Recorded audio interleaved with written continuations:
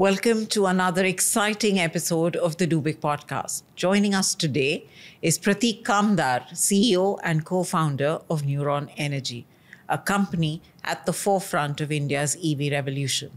From redefining battery technology to enabling sustainable mobility and energy storage, Pratik is on a mission to build the ecosystem that powers the future. Today, we unpack his journey of purpose, perseverance, and powering change one battery at a time. Hi, Pratik. Welcome to this episode of the Do Big podcast. It's an absolute pleasure having you here today. Hi, thank you. Thank you for calling me over. So let's start with a quick, light, fun, rapid fire. Let's up the energy on this podcast. One word that best describes you as an entrepreneur. I think persuasiveness and relentlessness is something that would describe me better. Okay. A book or a podcast or a movie that inspires you. Shoe Dog by Phil Knight and Art of War by Sun Tzu or something. Okay. Who's your tech idol? Tech idol in today's age would, in Indian context, would be Dipinder Goyal for the platform that he's built today and the scale at which they've managed to grow the brand in the last 10 years. Okay. And a business idol?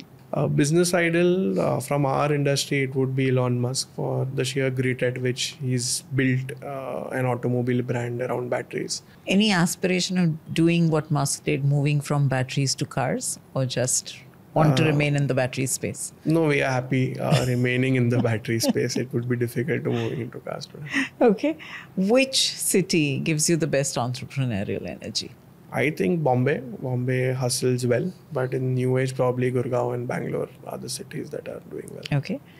And what's harder, starting or scaling up? I think starting up is way harder than scaling up. Scaling up, you have put pieces together and you're now amplifying things. Starting up is where you're figuring things out. So that's way more harder than scaling up. Is it just the part of putting it all together, or are there other challenges when you start something? I think everything goes wrong. So you're hustling daily to put things in, especially in our line of business where, the technology is very new. So electric mobility, we all are new to it. There is no rule per se. There's no industry guideline, nothing. Correct. So we are building it from scratch. So I guess in our case, it is more about putting it together initially. Scaling up is an easier process later on. Pratik, you started your journey in real estate and real estate consulting, and you then moved on to co-found for a cleantech startup. What brought about this shift? So I started off with real estate as my family has been into real estate development, continues to develop in and around Bombay.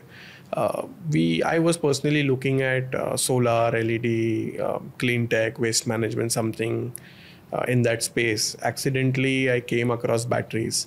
And more so, I was looking at something which is very new age, which resonates with today's requirements. So climate fit in very well. And that's how we came across batteries, and we got a good opportunity to introduce electric vehicle, two-wheeler, three-wheeler batteries. So that's how we started the journey of Neuron, and the idea or the conception of Neuron came in. And what was that hunger for going and finding something new to do, something different? I think the hunger was always there. Probably it has come from a fact that I wanted to build an institution always. Family business, it's slightly challenging, changing things that have worked for a very long time and building and reshaping that institution. Starting a new company and building it from scratch is easier. So you can probably do it your way. And we wanted the business to be something that resonates with today's requirements. So we had 2-3 things we were looking at, and battery was something that strongly came across as something that we can execute well. And that's how we started Neuron and moved on. So what was the core problem or gap that you saw? I know EVs are new. I know that it's something that has recently happened. Why did you want to do batteries, and what was that problem you were solving for? So we actually extensively traveled across India and we found out that there is a huge demand for electric vehicle batteries. The supply was acutely short compared to the demand. That time there were only 8,000 to 10,000 electric scooters that were deployed. and probably around 2 to 3 lakh electric rickshaws in the low speed segment that were deployed. High speed segment, we don't have that number even today. So we figured out that there are very few manufacturers who are catering to this segment at this point. Second is it's a problem that the government was backing, considering India is dependent on imports of crude oil, petrol, diesel, etc. And it bleeds the nation in a significant manner. So third is the pollution aspect of it. And so there was a definite support from the government to push this industry. And we found out that the consumers were willing to shift and willing to buy to electric mobility. There was a significant level of acceptance to the new technology with the consumers. The only difference at that point of time was price.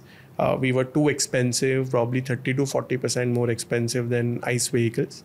And that was the only barrier which was stopping EV adoption to be accepted at a very rapid scale in India. I know that EV infrastructure is still not in place in the country. And how do, therefore, companies like you work in a space where the infrastructure is not fully set?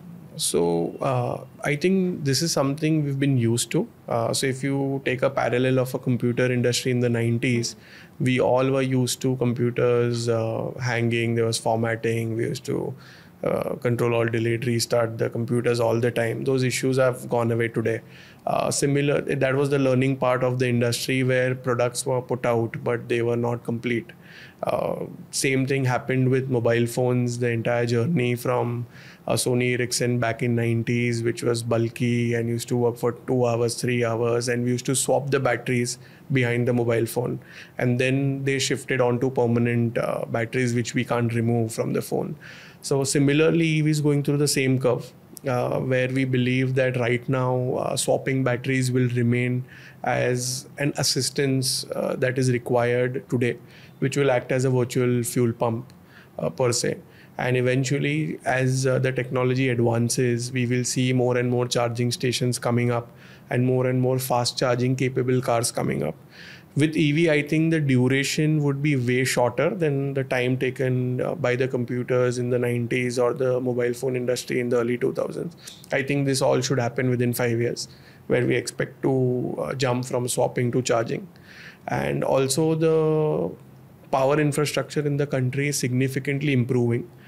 20 years ago, EV in India wouldn't have made sense as majority of the states were power deficit. But today that has significantly improved. Except for a few states, most states are power surplus. So keeping that in mind, charging infrastructure won't be a challenge. So we expect that to grow rapidly. So there has been a shift, right? There was how should I say, there was a spurt in EV sales. And now there's kind of a plateau and there is a bit of a down because people are now questioning about the cleanness or the clean tech aspect of batteries itself and how do you dispose of batteries and things like that. When there is so much change coming in the system and in the category, how do you keep innovating, or what's your approach to innovation and addressing these rapid changes? So in terms of the growth is continuous. And in terms of percentages, the spurt was higher, but that was on a very low base. So that's why the percentage showed up as 500% growth, 600% growth. But in terms of sheer volume, we have been growing in EVs year on year. And that growth has been significantly consistent. Second, in terms of evolving of technology, I think everyone globally is adapting to what technology suits a particular climate. So initially, India started off with NMC, which is nickel, manganese, and cobalt as a technology. And there were some fire incidents that have been reported in electric two-wheelers across the country. So majority of the India today has shifted to LFP. LFP cell works well between plus 10 degrees to plus 60 degrees versus an NMC cell, which is minus 25 to plus 25. So we copied something China was doing or the West was doing initially. And then people have evolved into understanding our climate needs, our topography. The use case is very different in India. The road quality is very different in India. So the designs that have been made in India have evolved. even the battery pack design that we make in India and are approved by the government agencies have significant level of vibration testing, which does not happen in Europe or China because of the road quality being very different. So I think it's an evolving technology as we are learning on the go. Everyone is learning on the go. It's not only the battery manufacturers, the OEM manufacturers, the technology suppliers, and even government is evolving its policies as we move on. And I think we are heading into a better space where it's getting more stable and more mature. So the evolution of batteries per se has been very fascinating, right? From where we started to lithium ion today.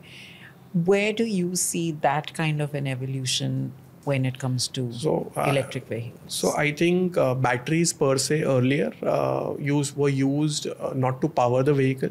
So lead acid batteries that were used in the vehicle before were used for cranking, where we used to use the batteries only to start the vehicle.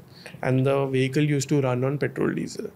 By 100 years ago, there was some form of traction electric technology, which then moved into combustion engines being adopted as the means, and petrol diesel took over as the fuel.